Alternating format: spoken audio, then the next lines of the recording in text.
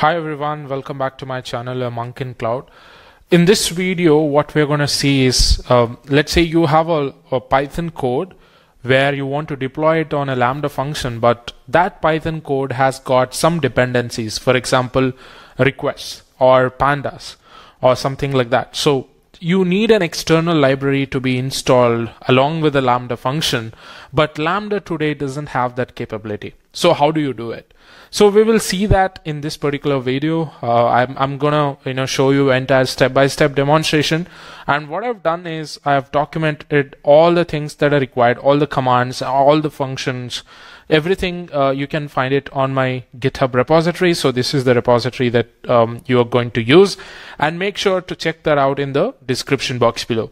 So without wasting much time, let's go into the AWS console. I'll go back to my console here, and I'll just open Lambda. So as you can see, let's click on create function. I'll just name this as test Lambda. So basically we are going to test this. I'll select the runtime version to be Python 3.9, and I'll change the permission and I'll use the existing role. Feel free to use any existing roles, or you can also create a new one if you require. I'll just click on create function.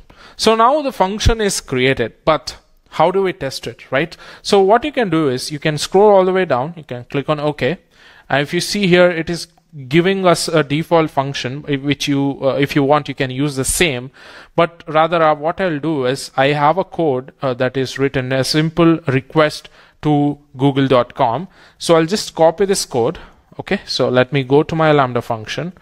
I'll remove the default code. I'll click on deploy.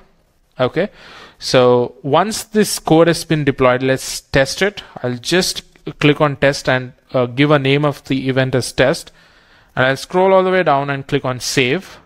Now I'll hit on test again, but if you see here, we have received the response, but it says unable to import module Lambda function, no module named request found, right? So basically in our Lambda function, we are importing a particular library called request, but that doesn't appear here.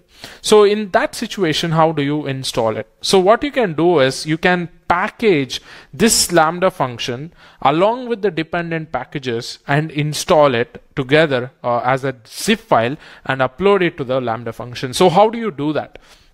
So there are multiple ways of doing it. People prefer to use their local machine to build the package and then upload it here as a zip file. I'd rather use the AWS console, which is a beautiful tool for all your things like this. So what I'll do is I'll just open the console again in a new tab, just to make sure that it is visible to you clearly. So what I need to do is I'll just click on Cloud Shell, and a shell will appear to you. Here you can execute all the required details or the required commands here. Okay, so I was just doing some practice so you can see the required commands here. So what I'll do is I'll just clear the screen for you. Okay, and now what we need to do is first let's create a directory, fresh new directory, so that we are all in the same phase. Okay, so what I'll do is I'll just create a directory called Lambda deployment. So let me copy this code. Let me go to my console, paste this one, hit enter. Next, let's go into this folder. So that is Lambda deployment. So now I'm inside this Lambda deployment. What I need to do is whatever the code that I have in my GitHub repository, I need to have the same code here as well. So what I'll do is I'll just create the same code. It should be named as lambda underscore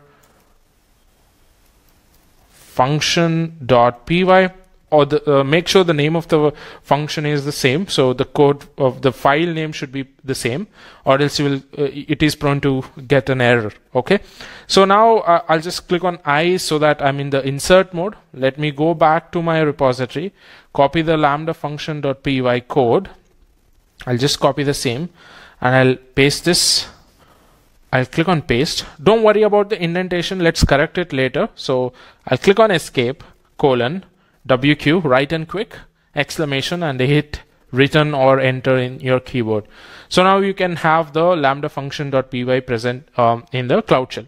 So the next thing that you need to do is to install the dependent packages. As I told you, we require this package called request. So what we need to do, we need to run this command called pip install request -t in the terminal and in the present directory that we are present. So I'll go back to the console here. I'll paste the same command that I copied and I'll hit enter. So this will download the packages in the background. Okay. So as you can see, it has downloaded. Now what we need to do, whatever the things that we downloaded along with the Python code, we need to zip it and keep that zip file. So this is the name of the zip file that we are creating. So let me copy this one. I'll go to the console. I'll paste the same thing again. I'll hit enter. If you see here, it has added all the things, all the required packages here. So we are good. So what I'll do is I'll just clear the screen so that it appears good to you. Now let's go back, go one directory backwards. So I'll just go here, and if I show ls-lrt, and you will see lambda package.zip. So this is good. Now, how do you transfer this lambda package.zip file to your lambda function? So to do that, a simple trick would be to transfer this file to an S3 bucket, and then in the lambda function, you can import it using the S3 bucket. Okay, so to do that, what we can do, we can go to our S3 bucket. Let's create a bucket for this one. I'll just say lambda-amc-demo. That should be good. Scroll all the way down. Let's keep everything else as default, and I'll click on create bucket. Okay, so this is appear here, lambda AMC demo. Let me copy the name of the bucket. So let's go to the console here. So to copy the file lambda_package.zip file to S3 bucket, you can use AWS CLI commands. And if you're wondering how to run that, as you already know, AWS Cloud Shell will have the AWS CLI installed by default. You don't have to install it. So you can just run AWS S3 CP. What is the file that we are copying? lambda_package.zip, and you need to specify the S3 name. So S3 ::, and you need to give the name of the S3 bucket. So I'll hit enter. If you see here, it will show that the upload has been completed. Now let's go to the lambda function. If you it's the bucket. If you see here, there are 0 objects. If I refresh it, you will see this one. Okay, so let me copy the URL of this. Now what we can do is we can go to our lambda function. Here you will see an option called upload from. Click on that. You have an option to upload it from your local machine. If you have built that in your local machine, you can use this. But as we have sent this file to the S3 location, I can use Amazon S3, and you need to paste the URL here. I've just pasted the same.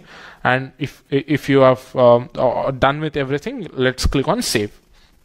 So once it is saved, a preview will appear here. If you see here, all the things along with the dependencies will be here. If you see requests is here right now, right? And this is the code that we submitted, but the indentation is wrong. So what we'll do is let's go and copy the right code so that we don't miss out on anything. So I'll go to lambda function, remove everything else, deploy it. Okay.